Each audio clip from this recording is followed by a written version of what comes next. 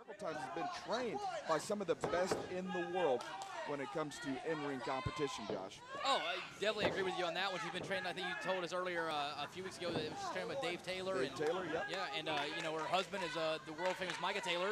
Sure. So, I mean, she's got the background.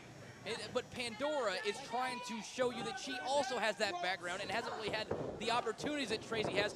Perhaps physically, she doesn't look as good as Tracy Taylor, and therefore she doesn't get the bookings and the outside publicity and things like Tracy Taylor is getting. And maybe that's what's really fueling this fire, this feud.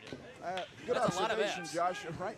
The leg lariat from Tracy Taylor, which would normally spell the end of one of her matches and give one of her opponents defeat, although Tracy Taylor trying to catch her breath because, as you said, Pandora really bringing it to the table here tonight. Tracy Taylor finding it difficult to get up to her feet.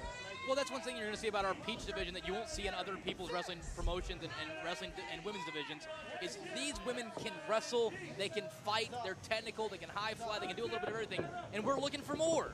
I mean, this Peach division, we're going to set the state of Georgia on fire with this Peach division. Oh, those are some forearms. Those are beautiful forearms. Well, not for Pandora, but for those of us watching, the forearms by Tracy Taylor. Pandora fights back, though, and that's what we say. These ladies are a throwback to the days of Joyce Grable, you know, to the days of Peggy Lee Levinson, people like that.